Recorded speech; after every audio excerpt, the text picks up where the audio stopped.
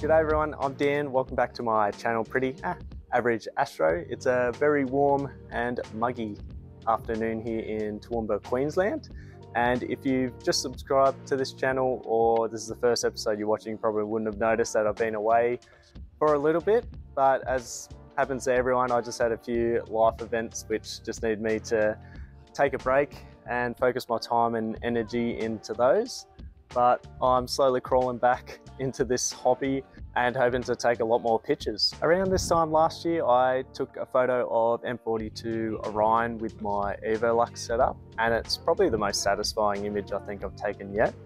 So what I thought I'd do with the 120 ED is I'll take a more zoomed in shot and hopefully I get a bit more detail. So what I'll do for this is I'll take all my images and I'll do two separate images. So I'll do just a close-up just with this rig, and then I'll see if I've got the skills to combine that data with last year's.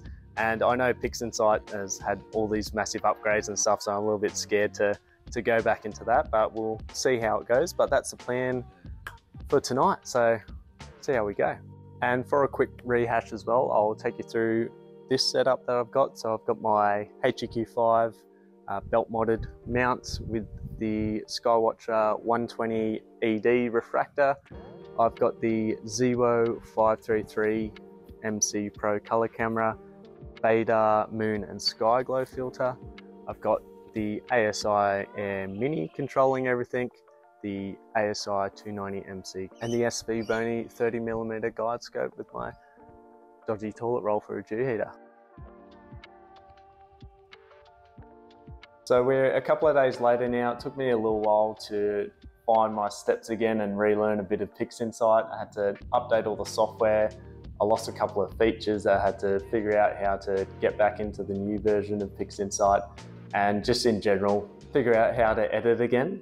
But I have finished it. I'm really stoked with it. I did tell a bit of a porcupine. I didn't end up combining the data with my old Orion data. This image I just thought was too good to combine with something else. So in the end, I had about 3.5 hours worth of data, mostly 2-minute exposures, but I took 10 sets of 5-second and 10-second exposures to get that HDR look of Orion and not overblow the inner stars. And I think it came out really well. And this is the first time I hadn't used the L Ultimate for a while. So I used the Baader Skyglow filter and I was really happy with how that performed. The colors look amazing. I thought I was oversaturating everything at the start, but it's just the amount of color that got out of that filter just made everything really easy. So we'll cut now to the image, and at the end I'll go over what my plan is for the next 12 months.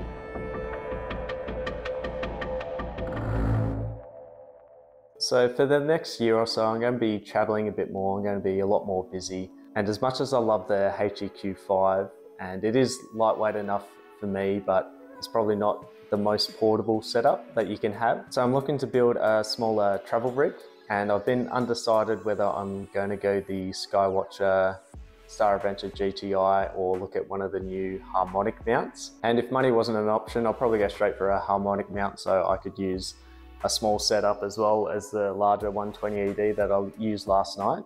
But I'm not sure what I'll do yet in terms of the mount, but what I am sure is I am going to put my money where my mouth is. And with my previous videos with the Evo guide, trying to compare it to the Redcat 51, I only really did a couple of imaging sessions. So what my plan is for the next 12 months or so is I'm going to build this into a full imaging rig, and it's pretty much going to be my main scope and setup, and I'm going to focus on wide field astrophotography and hopefully get some amazing images. So I'll set this up as a guiding rig. I've seen I think Arizona do a 3D printed mount for this with compatible with the electronic focuses and guide cameras, and yeah, so that's my plan. I can't promise that I'll be releasing as many videos as I was last year, but I plan to hopefully get a bit more consistent soon and come out with some quality images and some quality videos regarding this kind of setup. But yeah, I think it'll be a really interesting setup, and I'm excited to go down to a more simplistic setup that I can just pick up, carry and go, and there's nothing that's going to be too complex. I'm not going to be interchanging different scopes and stuff. I'm just pretty much going to have this little guy imaging, and I think that's going to do wonders in terms of stress when it comes to astrophotography and creating videos and everything. But that's my plan. Hope you enjoyed this video, and thank you everyone who continued to subscribe, even though I white ninja'd for a little bit. But I really appreciate everyone that stuck around and still commenting on some of my previous videos. Really appreciate it, and I'm really excited to get back. So see you soon.